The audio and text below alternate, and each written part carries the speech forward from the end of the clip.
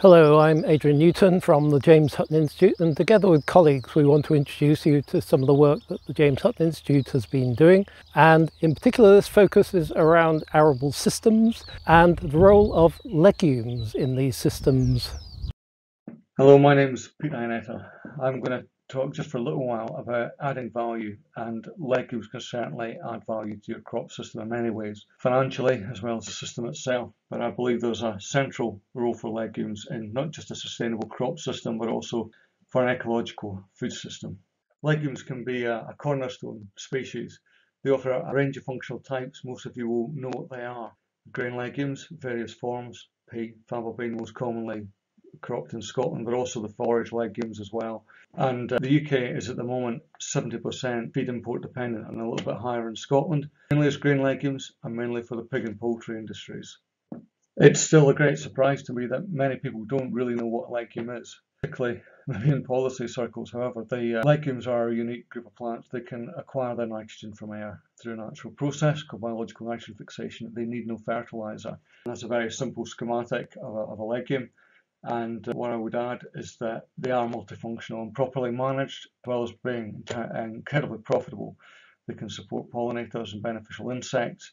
They can be used as biocontrol agents. They can improve your soil qualities. The diversity of microbes in your soil can give from nitrogen to non-legumes. They can liberate soil phosphorus and in themselves offer high protein and high carbohydrate. The nature of that carbohydrate is also good because it's low GI. It helps promote low glycemic index and low blood sugar. And it can also be a source of essential minerals and also many non-nutritionals as well. In my opinion, there's not a lot not to like about legumes. There's an awful lot of work currently going on at the James Hutton Institute about achieving more value from legumes, and we're talking commercial value. Here we have long-term rotation trials, we have new varieties, then really some quite novel types, the Scottish bean being one of those. It's a dwarf, very early ripening type. We have high nitrogen beans up to 35% N. And also we're doing some novel crops as well, novel for Scotland at least, such as lentils and soybean. PGRO to develop improvements to agronomy. Also we have a very big interest in intercropping of various crop combinations, but for more information please do the link that's provided here. We develop elite rhizobia and license these at the moment to Legume Technology. Also we do soil testing for rhizobia levels as well, and we're also looking more and more into novel processing. We can really command higher commercial values, not so much from the cropping system, but from further up the value chain. And there's just some examples here with Barney's Beer and our Beaky Distillery on some products that we've developed in partnership with Abertay University. My name is Alison Carley, and I'd like to explain some of the work we're doing to understand how legumes can improve the diversity of cereal crop systems. Much of the arable land area in Scotland is dominated by cereal production, and such low crop diversity limits the ability of the crop to support a diverse community of organisms. Relying on such a small number of crop species could also be considered risky as our growing conditions become even more unpredictable with the changing climate. The diversity of these crop systems could be improved quite easily by intercropping, that is, growing two or more crop species together in a mixture, for example by growing a legume crop in mixture with a cereal. Not only does this increase crop diversity, it can bring additional benefits, as intercropping can produce higher yields than when each crop is grown in monoculture. This increased yield results from several processes, including better soil fertility, structural support to the crop, and pest and disease suppression.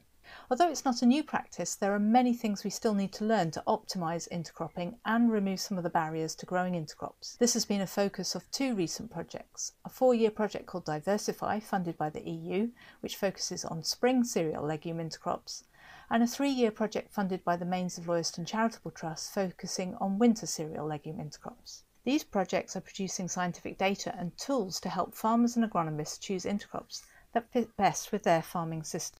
So you've heard a bit about crop mixtures and some of the benefits of crop mixtures and the work that we're doing to understand how these benefits are delivered, particularly from legumes. I wanted to take this opportunity during Arable Scotland to talk to you a little bit about some of the work we're doing to promote the wider uptake of mixed crops with farmers, and also their benefits as a platform for knowledge exchange.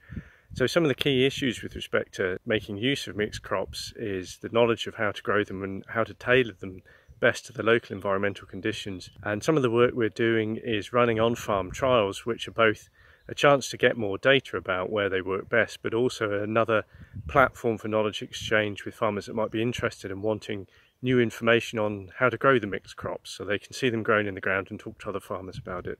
The other wonderful thing that these on-farm trials give us is a platform for knowledge exchange, and we're using them to work with school children through an Esme Fairbairn funded project where kids can get out into the field, literally into the field, to see how the crops are growing and to help us monitoring them and to understand how they impact on farmland biodiversity.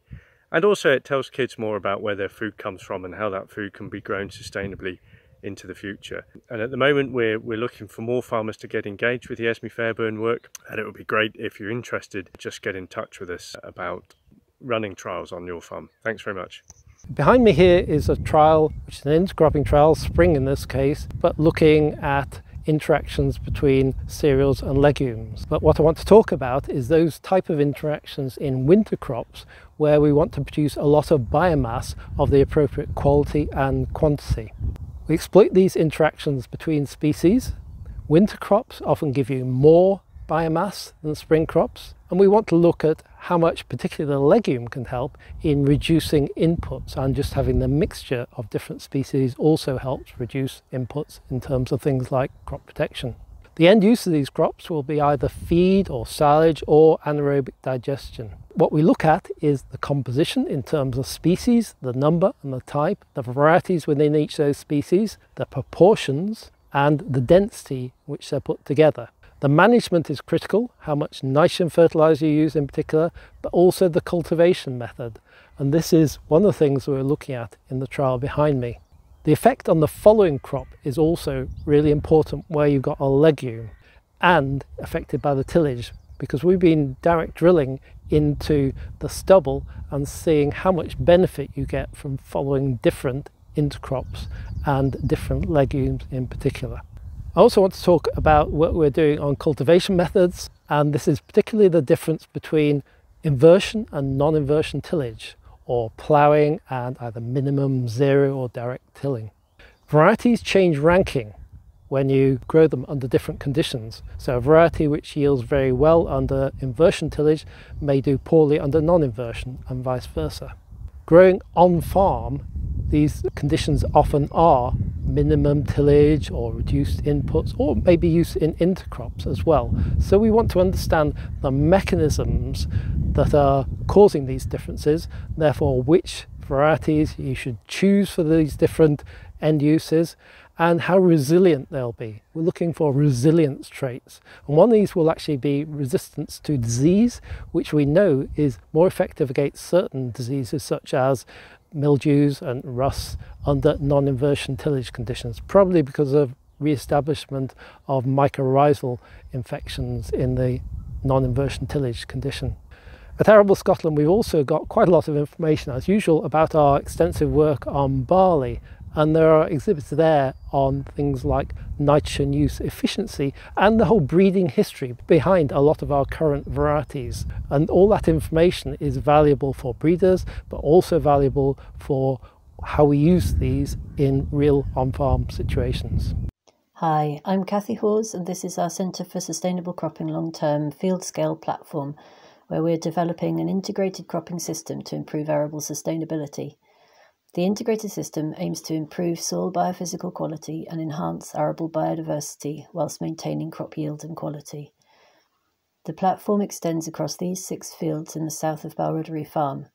We have oilseed rape in the near left field, faba beans in the near right, then continuing round to spring barley, potato, winter wheat and winter barley. Each field is divided into 2, comparing integrated management in one half with standard commercial practice in the other. Management practices include cover cropping, undersown clover, direct drilling, organic matter inputs, precision ag for fertiliser placement and IPM strategies. We're monitoring key indicators of biodiversity, soil, crop productivity and financial margins. These are used to assess the effect of cropping practice on the whole system and help identify opportunities for improving the long-term resilience of agroecosystems. The platform is an open access resource for academic and industry research and a demonstration site for a wide range of topics relating to arable sustainability. Come and visit us at the CSC in Greaves House virtual tours to find out more.